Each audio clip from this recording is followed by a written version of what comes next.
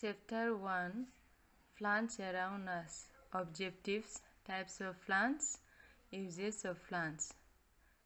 Dear children, we see plants all around us. Plants are of different shapes and size. Some plants are tall and strong. For example, mango, banyan, neem, etc. And some plants are short and weak. For example, hibiscus, sunflower, cotton plant, rose plant. Now we will discuss parts of plants.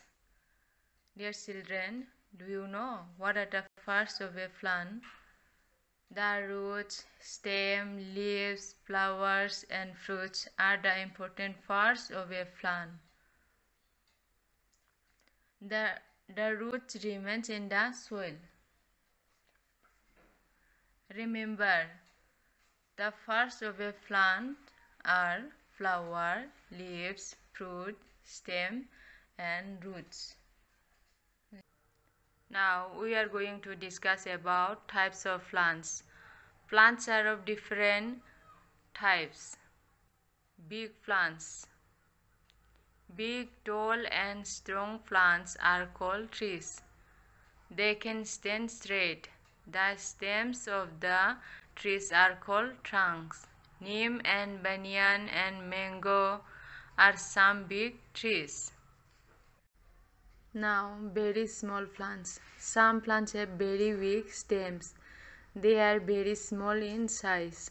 Such plants are called very small plants. For example, grass, coriander, mint, spinach, etc. Now, we will discuss small plants. Plants which are smaller than trees are called small plants. For example, tulsi, rose, sunflower, hibiscus. The next types of plants is shrubs. Small and bushy plants are called shrubs. Shrubs do not grow very high.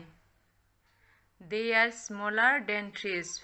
For example, rose plant, cotton plant, pomegranate, etc. Now we will discuss about herbs. Some plants are weak and very small in size. They have soft stems. They are called herbs. These plants are smaller than shrubs. They can be used for medicinal purposes. For example, spinach, wheat, sunflower, etc. Remember, banana plant is also a herb. Now we will discuss about climbers.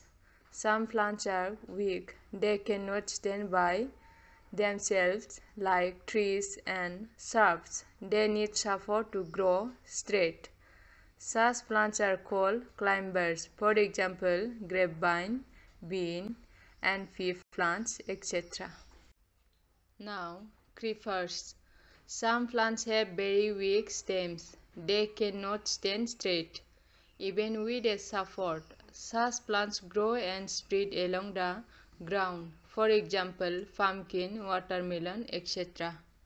Now we will discuss about thorny plants. Plants which have thorns on them are called thorny plants. They grow mostly in the desert.